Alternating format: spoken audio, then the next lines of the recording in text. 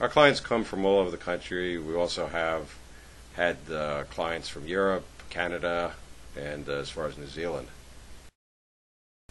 Well, you have to find a lawyer you can trust, and you really need a lawyer with some experience in preference law. There are over 90 bankruptcy districts and probably over 150 bankruptcy judges.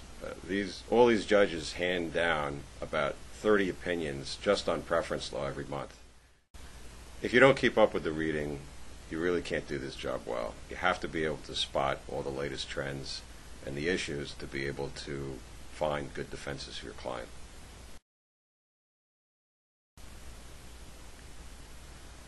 We stay very, very cost effective in a number of different ways. One is that we form groups so that we can split a number of the costs among defendants in the group.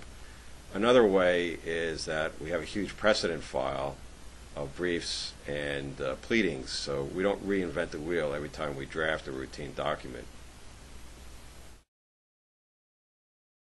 Another way we stay cost effective is just by knowing what we're talking about and being current in this area of the law. We don't have to go run and research and read 50 cases every time we get a new matter. We've already read these cases. I started Jones Group Data to help me serve my clients better.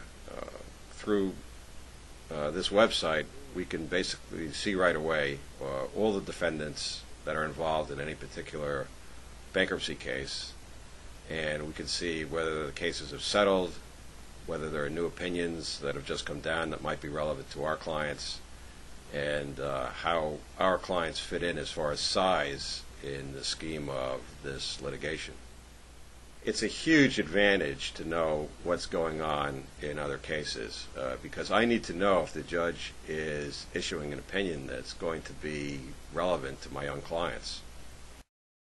We understand that this is nothing but a distraction and a pain in the neck for the client. The client wants us to get rid of this as fast as possible for the lowest possible cost.